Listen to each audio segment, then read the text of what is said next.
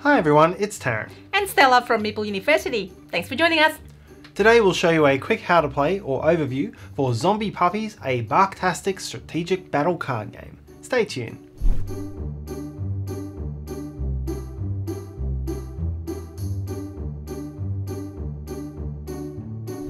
If you find value from this video later, please hit the like button, subscribe to us, hit the bell and leave your feedback in the comments.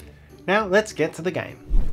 Zombie Puppies is a quick to learn set collection card game in which players try to protect their puppy from the dreaded zombie virus. It was designed and published by Nico and Lana, and it plays 2 to 5 players in 5 to 45 minutes and is of light complexity. And so the story goes, an experimental antidote for Ebola has escaped the lab on the shoes of the professor and mutated into a terrible disease which turns puppies into zombies. Now it's a race against time and the other players.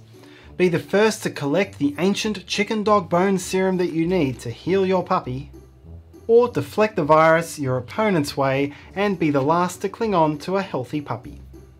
Zombie Puppies is a card game with a set collecting and take that element. Each turn you will hold a hand of 6 cards, 2 from the pink infection deck and 4 from the cyan healing and action cards deck. Each turn you can play 1 card of each type and then redraw back up to 6. When you play an infection card, give it to an opponent in an attempt to infect their puppy. Each card goes in one of 4 pillars, A, B, C or D. Have 5 cards of the same type in front of you and you lose. When you play a healing card, play it in front of yourself, again into the A, B, C or D pillar. Have 3 of the same type and you discover the cure and win the game. Even if you don't complete the full set, healing and infection cards cancel each other out, and so the game is a constant push or pull, keeping enough healing cards to prevent your opponents from zombifying your puppy, and sending enough infections your opponent's way to hinder their chance at victory. The cyan deck also has game-breaking action cards, letting you swap with or steal from opponents, or play additional cards or protect against attacks. A well-timed action card can be just what you need to break open a stalemate.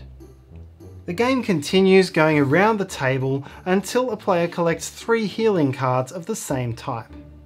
The game escalates when a player gets close, with the professor joining the latest player to gain a second matching healing card. This permits that player to play 2 infection cards per round instead of 1. When a player gains the 3rd matching healing card, then the game is over and that player wins. The game can also be won by the last player standing. Get stuck with 5 infection cards of the same type and your puppy becomes a zombie and you can no longer win. But that doesn't mean you're out of the game. You can still play an infection card on your turn, exacting well-earned revenge on the opponents who betrayed you. Zombie Puppies is a quick-to-learn card game, equal parts luck and timing. With take-that opportunities available, the game has a natural catch-up mechanism as players work to be the one to make that final decisive move for victory. And that's our quick how to play of Zombie Puppies, a barktastic strategic battle card game. Hopefully it's been useful. We are using a prototype copy of the game here, so the rules and components may not be final, and do check out the project page for the game. We'll put a link to that in the description below.